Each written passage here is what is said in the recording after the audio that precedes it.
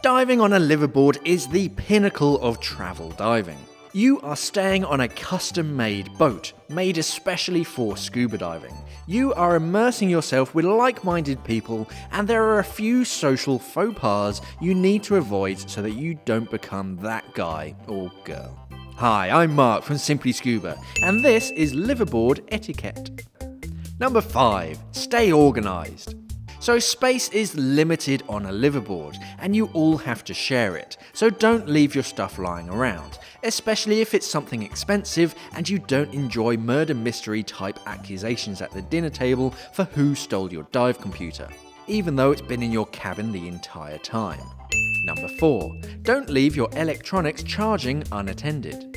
A boat actually burnt to the ground, or down to the dark depths of the Red Sea, because some people left their phones charging in their cabins whilst they went diving. The crew in the meantime were hoovering, which shorted out the electronics and caused a fire on the boat. So needless to say, unless you want to dive your liveaboard the following year as a shipwreck, don't leave your stuff charging unattended. Number 3. Stick to the dive plan. So the entire week is on a fairly tight, if not fluid, schedule, where they have to pick everything up and move the boat fairly swiftly between dive sites to fit everything in. So when you decide to do an hour-and-a-quarter dive on a certain dive site, it throws their schedule out. It also means that you won't get the best mooring at the best dive sites, or you may even have to go somewhere completely different altogether. Number 2. Stick to the dive plan. This bears repeating. On a liveaboard, you can often be a long way away from any kind of serious medical treatment.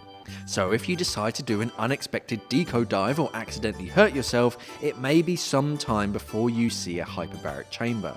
So when the dive guide says maximum 30 meters and 60 minutes, stick to it, because they're going to be the ones who are going to be panicking and looking for you when you don't come up after an hour. And number 1, be nice to the crew. The crew do some pretty amazing jobs on board, and when you look at their accommodation, you really have to take your hat off to them.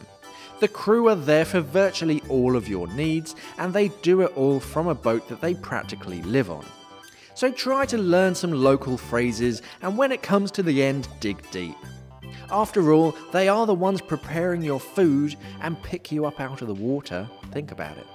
So what other tips do you guys have for people that have never been on a liveaboard? Let us know in the comments. If you're watching this on Facebook, don't forget to give it a like. And if you're part of our YouTube family, don't forget to like, share, and to see more like it, subscribe to our channel. Thanks for watching, and safe diving.